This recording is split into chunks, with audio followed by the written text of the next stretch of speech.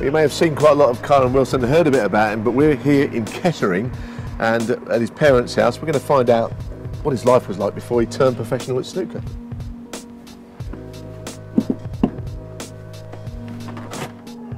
Kyren, good to see you. You're right, let me show you around. Lovely, thanks mate. Look forward to it.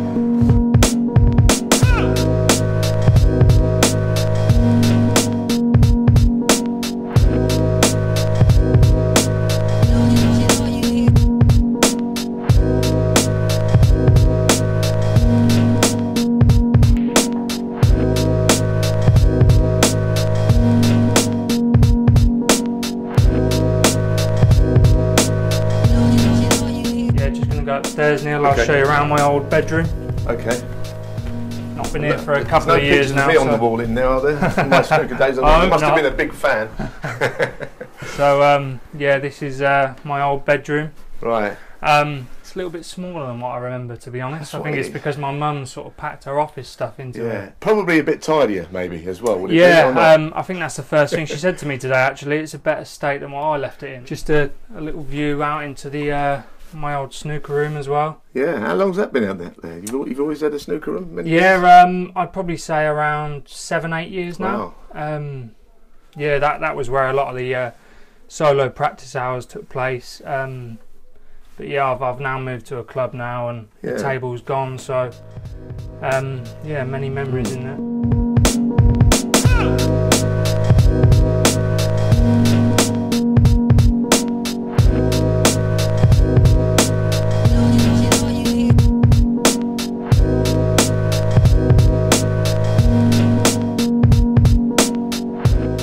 So Rob and Sonia, it's not just about Kyren now winning all these tournaments, but the junior tournaments. You must have made a lot of sacrifices when he was young.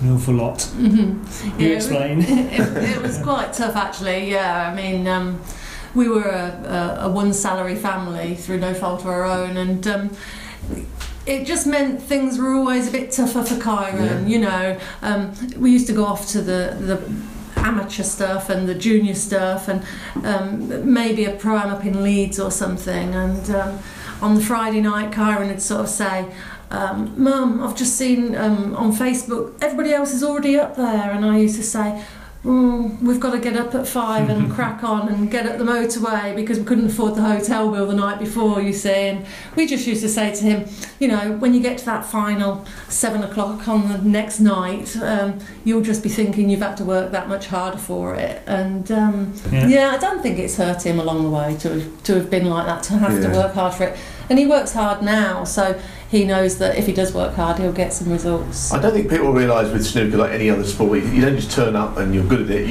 You've got to put in the hours all the time. It's the only way to succeed in anything you do, isn't it? Yeah. We've been very lucky over the years in that some snooker club managers have given Kyren free table time along the way. They've believed us when we've said, you know, we think he's got a talent, we think he might have a future in the game, and they've allowed him to have some free table time along the way. We used to do all sorts, didn't we?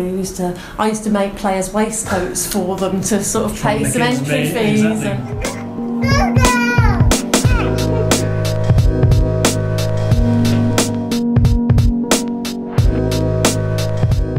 What about the build-up to a big match? Say you're playing at the Crucible, you know you really want to have a good run 2 or 3 days before. Do you get tense around the house? Does he get like that? Well, you're best to describe that. He's a different Kyren. He's not shut off in a way, but he's in the zone already. Yeah. He's, you know, snooker Kyren, and everything's got to be, tea's got to be at the same time. Finley's bedtime's got to be at the same time. He likes a routine before a tournament, don't you? Yeah, I mean, so everything's the same. I think it's you know, safe to say sleep's a massive factor, and with a little baby sometimes it can be tough. But yeah, Sophie does very well looking after Finley as much as she can. When I'm away it's not easy, but But yeah, I certainly wouldn't get where I am today without Sophie's help sort of off the table, which people don't see. No, that's right. I think at the sleeping business, you've got to get a few hours in before the match, you know, even if it means you have to go into another room or whatever it is. It's kind of not how it's meant to be, but there's no way around that, is there? You can't do the job properly if you're tired. Yeah, it's hard as well, you know, you're away so much, as you know. I want to see this little man as much as I can. So yeah, sometimes I don't want to be away. I want to spend as much time as I can with the family. So yeah, you've got to try and find a balance, really. But your old pal Peter Ebden, he always said that when he was at an important part of his match, he used to think about his kids. Yeah. That used to drive him on. Do you find that? Yeah, well, you'd know, wouldn't you? I think having Finley has certainly brought a different drive to me, hasn't it? Yeah, give you something to fight for. Yeah. It's sort of instantly made me grow up, I suppose. It was a game before, whereas now I've got to provide for him. So yeah, I sort of relate to what Peter's saying there. But do you still enjoy the game as much because of that? I mean, what do you think? Do you still enjoy playing because it's now really a job, and maybe the initial fascination with it is not there? Yeah, it's sort of a mix between the two. Obviously, as you know, when you're playing well, there's no better feeling. Yeah. You know, performing on a big stage. But yeah, now it's turned into sort of like almost like a life or death situation, I feel sometimes, when you're trying to earn. It can take the enjoyment away a little bit, but I sort of thrive off the pressure. It makes me perform a little bit better, I feel. So having these two to sort of fight for certainly improves my game, I'd say. The last question, do you iron your own shirts and clean your own suits and everything? No, but neither does Sophie, so that's a bad question to ask. Oh, someone else does it? Well, Sophie does it, but just not very well. Ah, all right. Yeah, Mum gets the pleasure of washing and ironing. Cool. I burnt a waistcoat once, and that was the end of my ironing days. Did you do it deliberately? I think she did it on purpose, yeah.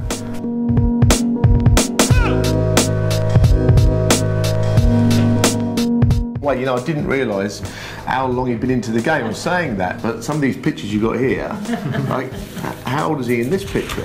I think he was less than 2, actually.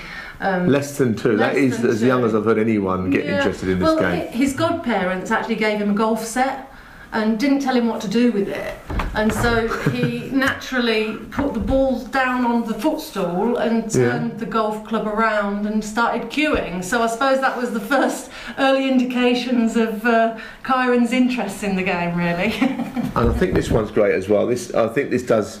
I mean, first of all, there's Peter. Yeah, Peter's got hair, so that shows you how long ago it is. No ponytail though. Yeah, no ponytail, but he's actually got hair on his head. I would never have. If someone said that's like a world ranking top 16 snooker player on there with him, I would not have worked out. It's Kyren. It's that long ago. Yeah.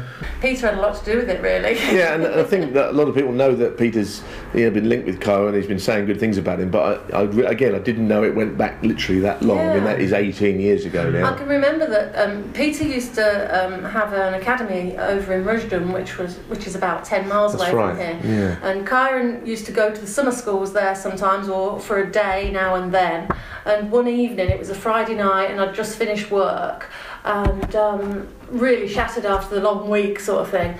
Arrived at the academy, and there was just Peter and Kyren playing. And I looked at Kyren, I was so hungry waiting for my dinner and just wanted to get home from work. And Peter said, is it all right if we carry on? I said, yeah, of course. I thought, who stops their son from playing a world champion, when that's Kyren's passion? And I actually sat there until 8 o'clock that evening, and Peter just carried on, and after every frame he kept saying, can we have one more, and that's the snooker players thing, just one last frame you say, and then you say, well, that's definitely the last frame, and the next frame is the very last frame, and it goes on like that. Now, you can see this one here as well. This is with the whirlwind there. Again, he changed a bit, didn't he? Yeah. Your lad. Yeah. You say how old it is by the price of the pint, isn't it? Oh yeah, £1.47 for a beer. That is going back. Yeah. £1.47. This was actually an exhibition in Northampton, and my mum won't appreciate me saying this, but she turned up late, and I missed my opportunity of playing Jimmy in the exhibition. Oh dear. So yeah, you can tell by my happy little face.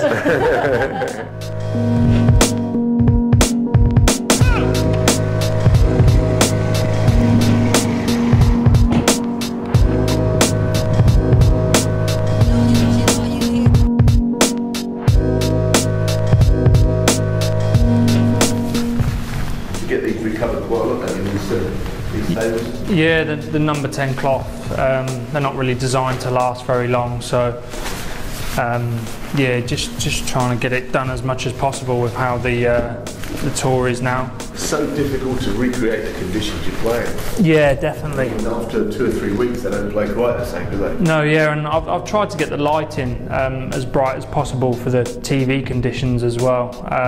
Like you say, it's very hard to emulate it, but I think I've done quite a good job. They play tight as well when the cloths get on these tables. Yeah, and as you know, the tables are tight anyway, so I know. it becomes almost impossible.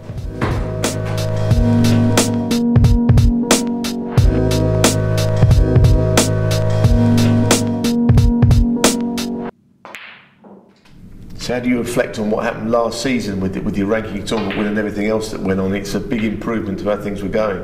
Yeah, I think it was just a culmination of, you know, the sort of struggle on tour for the years that I was on and off tour.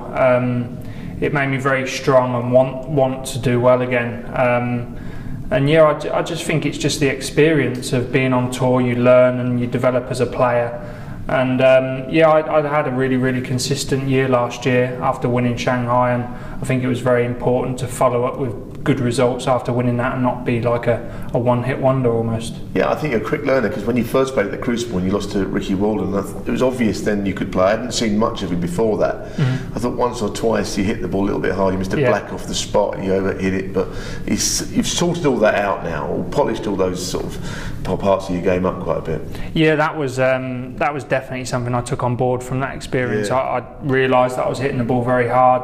I just think it was a pressure thing every now and again, and you know, not playing on TV so much as a new pro, you know, it can be quite hard to deal with. So like I say, I think it's just the experience of those occasions, and being involved in those occasions more and more helped me develop as a player. But a new kind of pressure coming up to defend a title, which not everyone can say they've done, and not all that many do successfully. Yeah, obviously a very nice position to be in. To have a title under my belt at 24 already is a big achievement in itself. So I love it in Shanghai. It's definitely one of my favourite stops on the tour, so I can't wait to go back there and sort of, you know, see how the reaction is to me winning it last year as well. Well, you picked one to win in China. I mean, that is almost the flagship event, because all the players like going over to Shanghai. Yeah, it seems like a very classy event when you're over there. You know, you've only got the 32 players instead of 64 what go out to a lot of events nowadays. So everyone who's there is there on merit and is obviously playing well at the time. So it's a very difficult event to win, so yeah, I'm very proud to have that under my belt. And what about long-term ambitions? Obviously playing at the Masters will be one thing, but you've won a ranking event. It's something, winning one is a great achievement. You want to become a multiple winner, no doubt.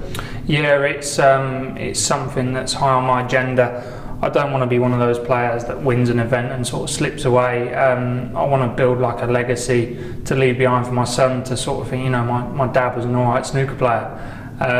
So to win an event quite early on in my career, I think I've given myself the chance to do that. But I've got to sort of keep grounded, keep working hard, and you know, keep believing in myself.